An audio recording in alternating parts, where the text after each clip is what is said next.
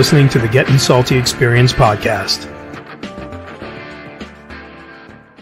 Established in 1930 and under the current ownership since 1987, the New Jersey Fire Equipment Company handles a complete line of fire department equipment and supplies. Headquartered in Greenbrook, the company operates full 3M Scott service facilities in Ridgefield Park and Toms River, staffed by 10 fully authorized Scott certified technicians with a fleet of 6 fully equipped service vans. All New Jersey fire technicians and sales representatives are active or retired firefighters, officers or chief officers, career and volunteer. They understand the business and the importance of their work. New Jersey Fire has represented Scott since Earl Scott entered the SCBA business at the end of World War II. Among other leading manufacturers represented by New Jersey Fire are Globe and Firedex Turnout Gear, Mercedes Hose, Task Force Tips and Akron Brass, Hygenol, Fire Hooks, Arctic Compressors, MSA Carnes Helmets, ChemGuard Foam, Alkalite and Duo Safety Ladders, BA Face Shield Protectors, Truckman's Choice Saws, Grove's Gear Racks and Washer Dryers, Supervac Fans, RPI, Streamlight, and many others. A New Jersey incorporated and based company, sales and service are limited to the state of New Jersey. Find us now at www.njfe.com. That's www.njfe.com.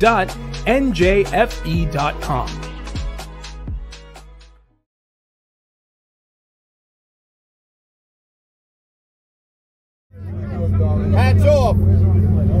Hats off.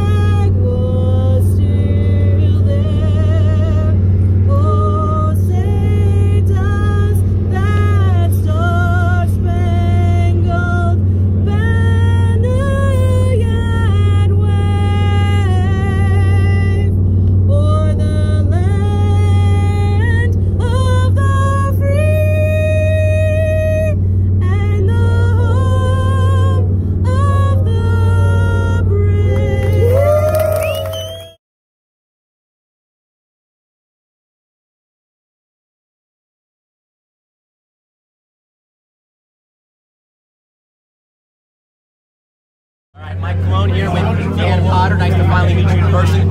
An alumni of Gettin Salty, also an alumni of my podcast, Mike the New Haven. And Dan, you had a new book come out recently, They Saved New York. Tell us about it. Yeah, we're just excited about it. We're shooting out any day now. We're just waiting for the Boston where it's being bounded right now. I know my partner's going over 2,000 books, and we're ready to get into it. But it came out to the book is 5 pounds. 12 by 12 is a very impressive book. They planted some fabulous work. It's really a love letter to the FDNY and the history of the FDNY, and it's true, the title means what it says, They Saved New York. It doesn't matter what era they worked in.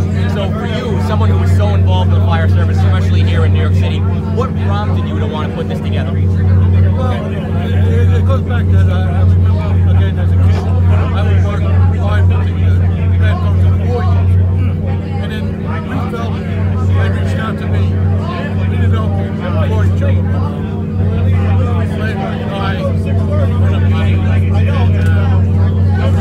Idea that I was thinking that we need to capture their stories. Certain times in the F-35 certain guys, certain characters, they said we're going to capture their stories. And in doing so, we just realized there's so many other stories. There's so many significant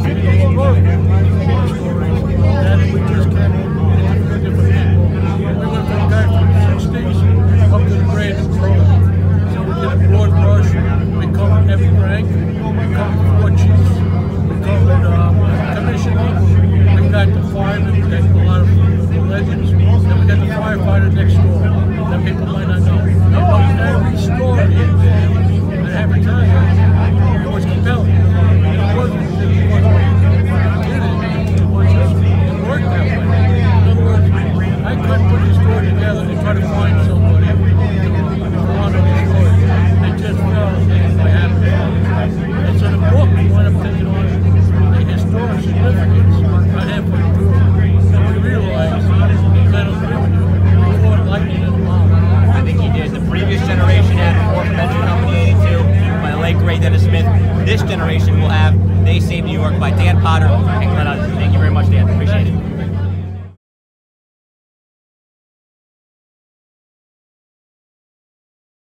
Hi everyone, Mike Colón from the Gettin Salty Experience. Right now on the John J. Harvey fireboat, we're cruising around the Hudson on a beautiful summer night in New York City, and I'm here with Bruce. Bruce, nice to meet you, my friend. Tell me about the history of this boat.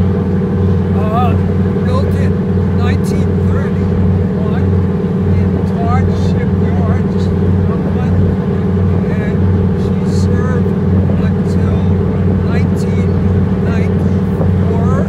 She was placed in reserve, and then finally she was sold to this group in 1999. Okay, excellent. And John J. Harvey, the namesake, why specifically is it named after him? Who was he? He was the pilot of a fireboat called the Willet, and it was at the scene of the fire at the German line. I forget the exact name, but there was a fire on the German line ship, and it exploded. Both the pilot house off, and he was killed. So they decided to name it after him. Awesome. A beautiful night, named for a beautiful man who sacrificed his life for the people of New York City. Thank you very much, Bruce. I appreciate it. You're welcome. Equip your fire and rescue emergency response personnel with the equipment they need to save lives and keep themselves as protected as possible while in harm's way with safety equipment from One Source Fire Rescue. Our comprehensive supply company provides the life-saving implements emergency responders need to be prepared for any situation. With dependable quality products by reputable companies such as Traeger, Viking Life-Saving Equipment, Fire Hooks, Crew Boss, Kuriyama Fire Hose and Nozzles, Phoenix Technology, helmets, Vanguard gloves, Tempest fans, Ready Rack, Black Diamond boots, and much more. Our quality products are competitively priced to meet your budget criteria. One Source was established in 2012 and continues to strive to provide not only the best products on the market, but customer service. One Source has been and continues to be committed to meeting all new and demanding challenges in the firefighting industry with the highest quality and the most dependable products.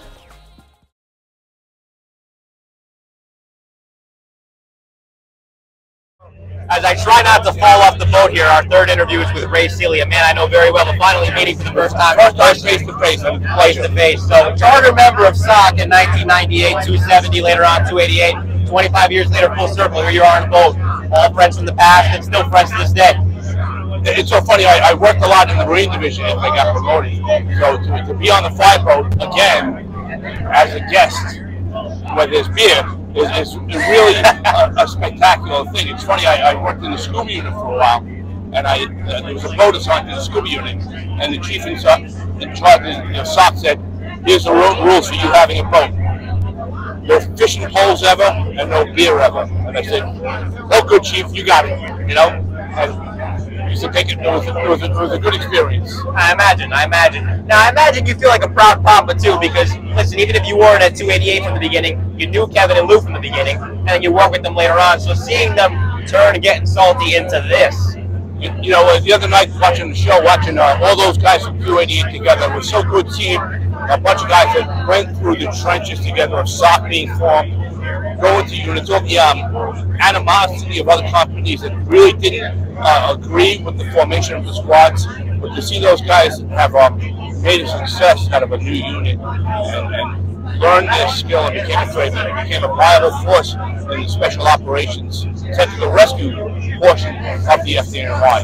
So it was all good to see those guys relive that stuff and to actually be assigned to that company. Where all these guys had a degree of professionalism that was 10 years later was still to be admired. Yeah, and 25 years later, SOC is not only going strong still, it's the model for the fire service worldwide. You know, it's funny how we were just talking earlier about once I went to SOC, I went and did things I never thought I would do as a firefighter for the FDNY. and then getting promoted. And I kept on sending me more schools and learning more things and giving me more experiences. It just became an avocation rather than a vocation. It was something that I loved to do, and I felt blessed doing it. You've been great to Gettin Salty. You've been great to me, and it's great to finally meet you, my friend. So good to finally meet you in person, my friend. Appreciate it.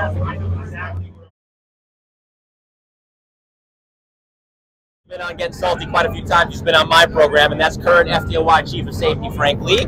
And here you are, charter member of SOC 25 years ago, 25 years later, still doing great things in the fire service when you're not with the FDNY, you're teaching, and you're here with friends of the past, friends of the present.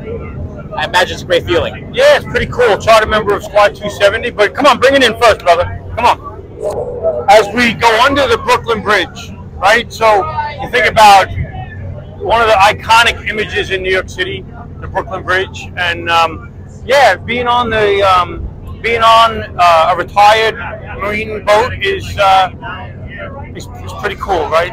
The history on this boat and the decades of service with all the firefighters that are on here, it's just a unique event for sure. And it's great to finally see you, and I mean I've seen you enough times, right? But to meet you in the flesh, Yeah, no, it's awesome. Good. And even the person it's named after, John Harvey, who heroically lost his life in service to the people of the city of New York, you know, his legacy lives on. The more that not only that people come on this boat, but talk about him, inquire about him. So it's still full circle with the fire service. It's really, like I said at the top, a beautiful thing. Yeah, and the fact that the boat, right, they've kept the name, the heritage of it. So it's in the FDNY, as you know, right, we never forget our fallen, and the fact that when a boat like this is retired and someone else takes the same passion and care about it that we did in the FDNY. So it's really, really cool. Still goes strong. He doesn't age. He doesn't age. He's been over 30 years in the fire service, and he's still just as passionate about it. Ladies and gentlemen, current FDNY Chief of Safety. Yeah. So that's John's in the background. Go ahead, Chief. Yeah, that's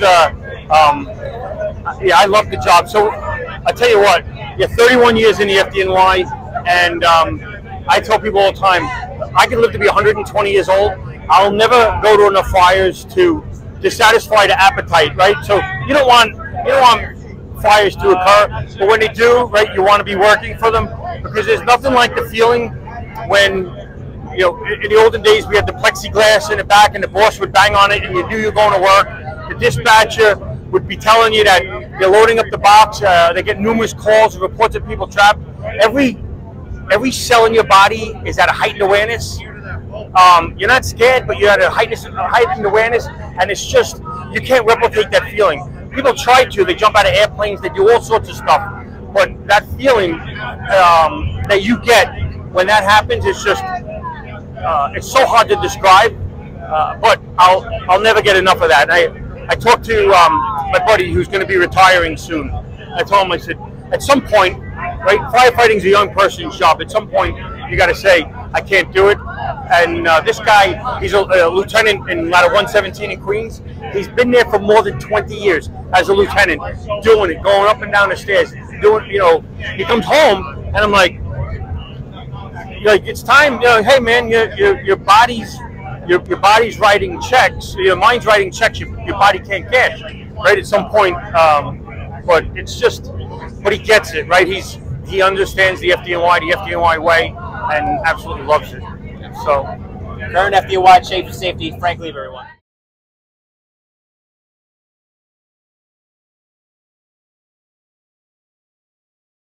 Look like I'm going to school, but this is all my equipment to record, and I'm back with another interview, of course, and I think it's his 4th, 5th, or 6th one. Anyway, it's Catriona Balloon. Nice to meet you in person. We met, of course, on Gettin Salty. You have a very compelling story, and of course, your father was hero firefighter John Balloon. So being here now, and it's so true that whenever a firefighter dies in the line of duty, it's true that whatever the department is, especially the FDNY, they don't forget. And I imagine that feeling is on full display for you today. They have not forgotten your father, and they've shown so much love to not only him, but to you and the rest of your family by extension. Yeah, definitely. And everybody who's like been on the boat here has been like come up to me and said that they watched my interview and whatever. They knew my dad in some way. They knew my uncles who were on the job. So everybody kind of knows me somehow already. You were working on a project. You talked about it on Gettin Salty, of course. We're trying to make sure it hits the necessary people. You can elaborate further here if you'd like. Yeah, so I wrote a screenplay called Black Sunday, and it's about the Black Sunday fires. And it starts on the day before the Black Sunday fire, where there was a fire in Brooklyn and the Bronx, and my dad passed away in the Bronx fire. And then it continues on to the 5 years after, where my family endured a criminal trial as well as a civil trial. Being on the other side of it now, the proceedings are done. I mean, obviously the impact is still felt all these years later, but that aspect of it, there is some sort of closure at least. Is that what allowed you to feel more comfortable chronicling that portion of your life?